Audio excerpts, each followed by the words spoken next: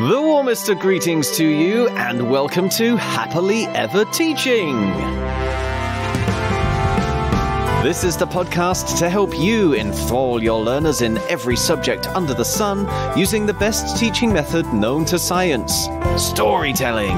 To do this, we feature special guest educators who are passionately keen to empower your children. I am storyteller Chip Cahoon, and with me today is... Hi, I'm Helen. I teach Year 1 and 2. Hi, I'm Rob. I teach in a small village school in Buckinghamshire, and I teach in Key Stage 2. And today we are exploring what science we can teach with a folktale from China. You can listen to the story by downloading our sister podcast, Fables and Fairy Tales, or search our website, epictales.co.uk, for Big Man Drum. There you'll find a video of me telling the story that you can share with your children. And if you're an Epic educator, as of 30th of September 2022, you'll also get the story as a paperback gloriously illustrated by Winnie the Witch's very own Corky Paul.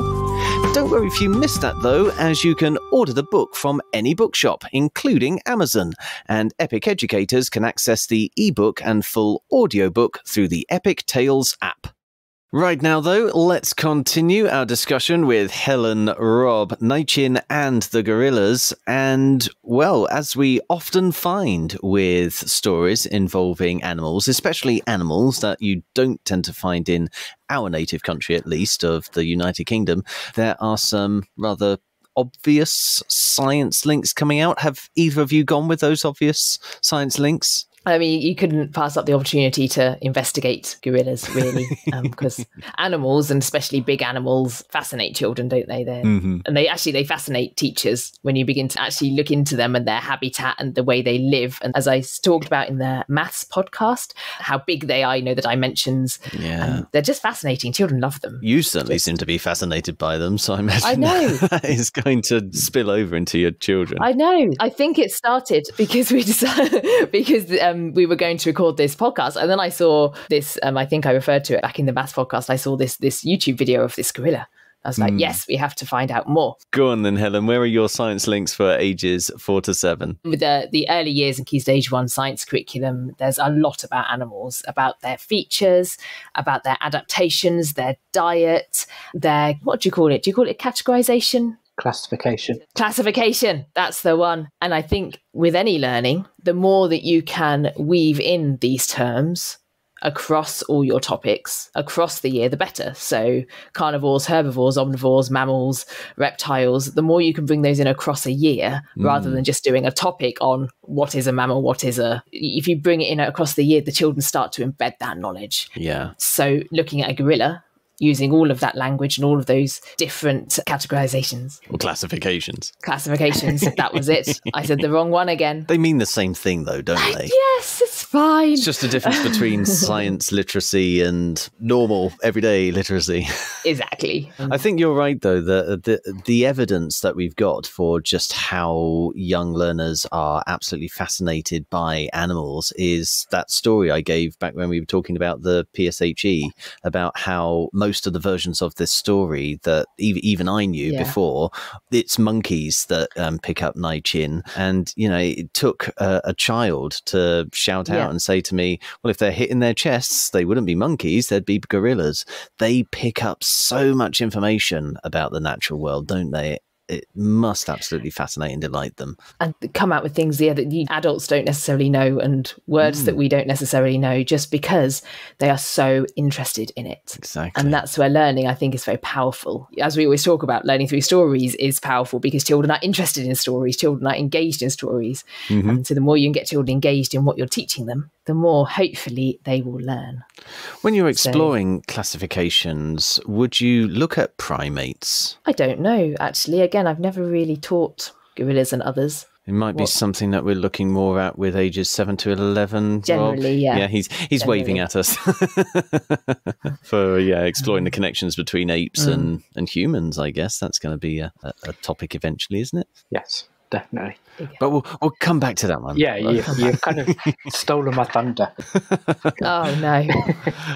Well, no, we've set you up now. We've created some suspense. People are going to be desperate to hear your primate learning objectives. But for now, we'll stick with the ages 4 to 7. What else have you got for us, Helen? Oh, just quickly, the gorillas activity I was talking about just has a nice link with some literacy activities we talked about in terms of describing gorillas. Yes, So they all link in together. So when you've looked at the gorillas' features, adaptations, why they have them, then you can do the description activity as well. I wonder then whether you could take that description activity in 2 different directions and have one where they are describing the gorillas in, let's call it, poetic language, and another one where they're describing it in scientific language, so that they can start to see the difference between the different styles of writing. That would be really interesting, actually, particularly, going into year 2. I think that would be really important distinction. Ages 6 and 7. Yeah, a really important distinction to make. So you could almost have them doing the more poetic one first before they've learnt all of the actual language,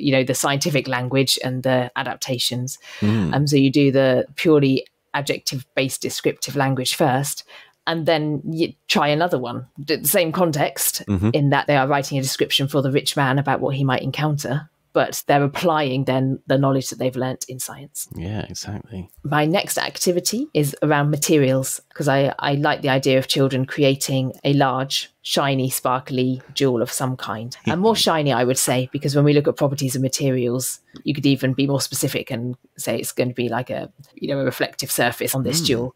So children have to explore the different properties of materials and which ones are the shiniest or the most reflective. And they do a little investigation into that first before, of course, creating some jewels.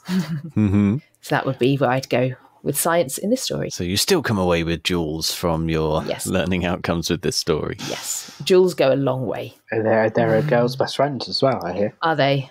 Well, diamonds are. Oh, are they? Yeah, I think I'm more of a magpie. I just like shiny things. Shiny treasure.